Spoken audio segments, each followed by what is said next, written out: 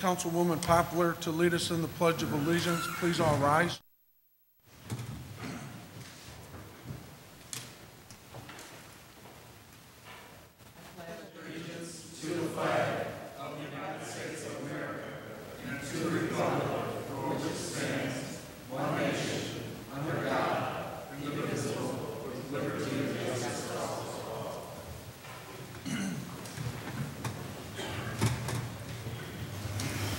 Thank you, Jackie. You're welcome, President.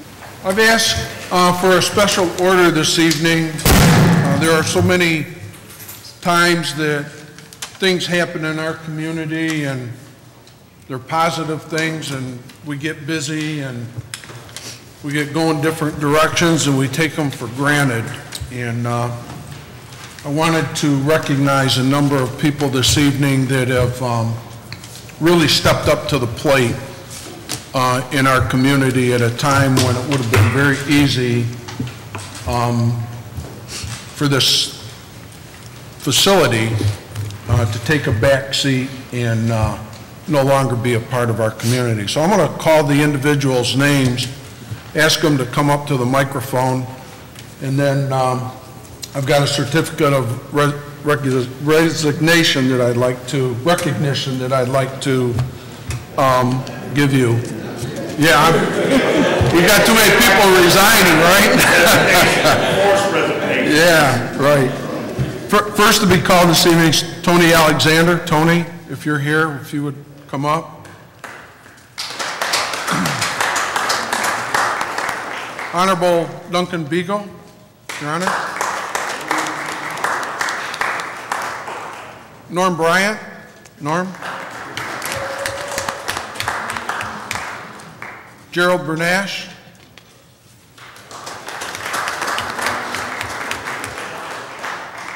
Joe Ufinger.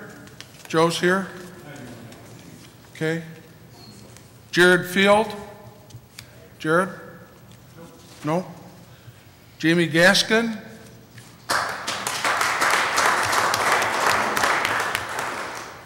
Pat Gerace. Gail Ganaskas. Gail, are you here? Shonda Williams. Shonda? Mr. Kelly, Glenn Kelly. I know Glenn's here.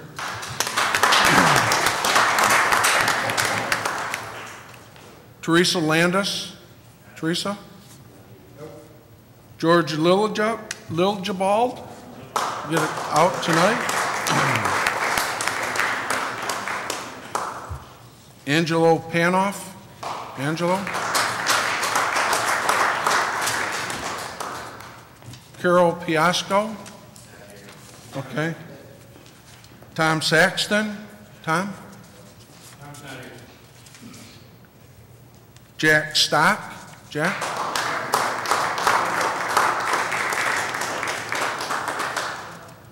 Cliff Turner. Cliff?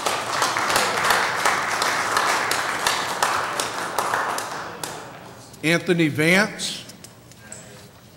Okay. Dr. James Weber. Dr. Weber here? Okay. Dean Yotis. Dean's not here. Gary, why don't you come up too? Huh? Oh, okay. I'm sorry? John McGarry. John?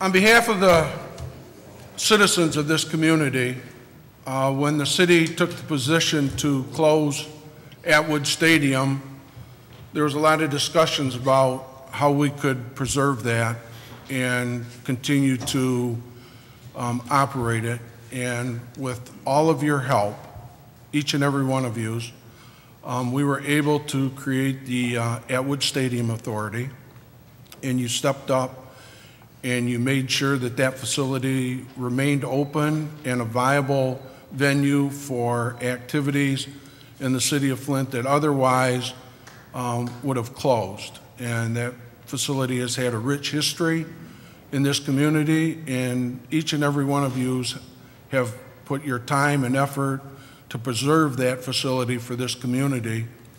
And now it's going on to another phase. And I hope that as we go into that new phase in that process, that Kettering University reaches out and involves the individuals that participated as a part of the Atwood Stadium Authority to make sure that it maintains its rich history and its service that it's been able to provide in this community. So I've got certificates here for each and every one of you.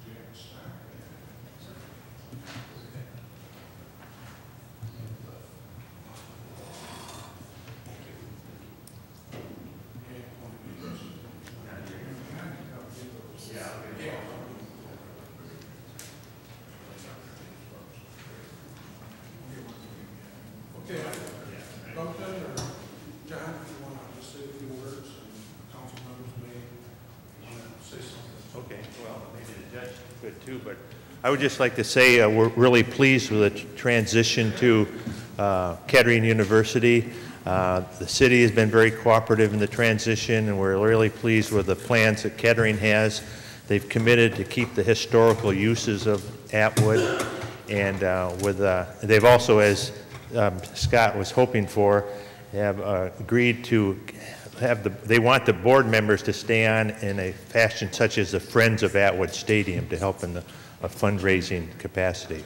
So on that note, I'll turn it over to the judge. No, I think John pretty much said it all.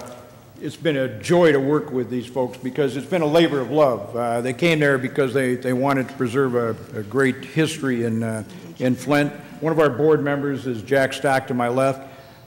We got to know Jack over the last several months, and I think I speak for the entire group. If we thought for 1 minute that Kettering was not going to open the facility up to the community and allow us to continue doing things as we have in the past, I don't think we would have signed off on this. But we've established a good working relationship with Kettering.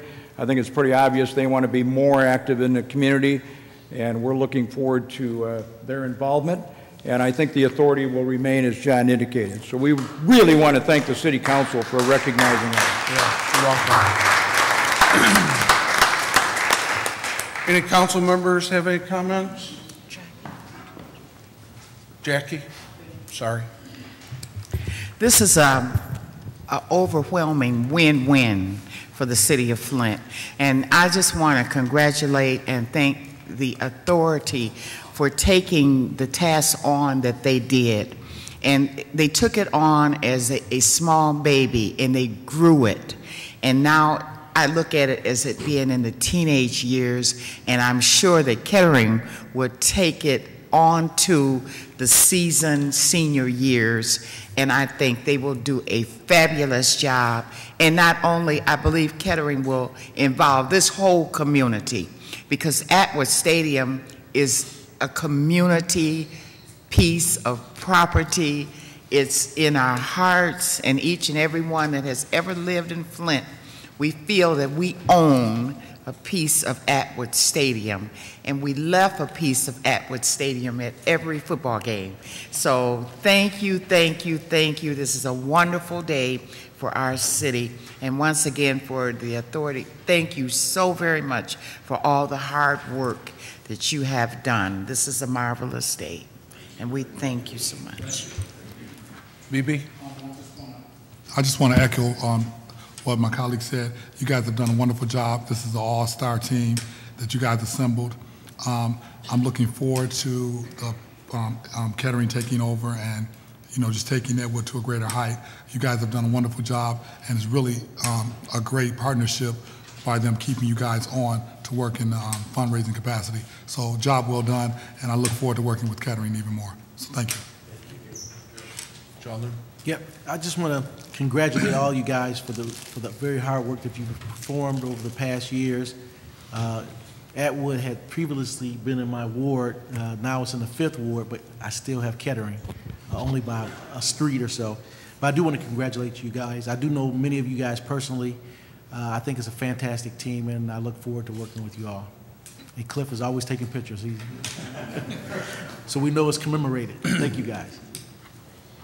Again, thank you so very, very much for what you've done for our community. I look back and, you know, see so many things that the city started to take a hold of and then kind of just let it go by. And when they closed Atwood Stadium, there were some things that we did that weren't very successful, and you guys stepped up and really took it over and have done just a marvelous job. So again, thank you all so very, very much.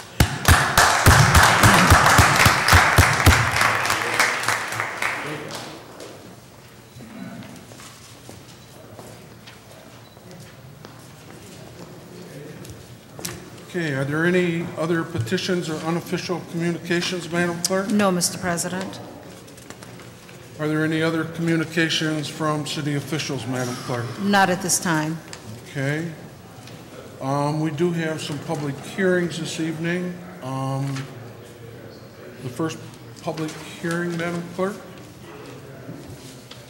The first public hearing is a public hearing to consider the establishment of an obsolete rehabilitation district, commonly known as an OPRA, at 140 East 2nd Street, also known as the Capitol Theater. Okay. Is there anyone here that would like to speak on this public hearing? I think there's a presentation from the,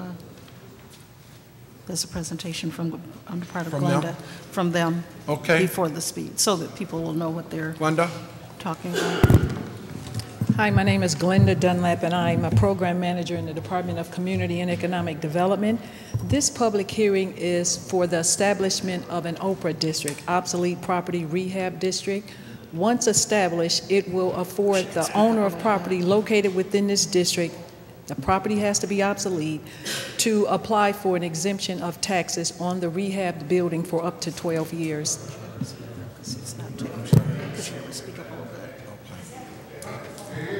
We can't hear. Glenda, could you, the mic might have gotten turned off, just so that everybody can hear what you. On. It's on. Okay, go ahead. Okay. I don't think people in the audience could hear, and I could just barely hear you. Okay, this public hearing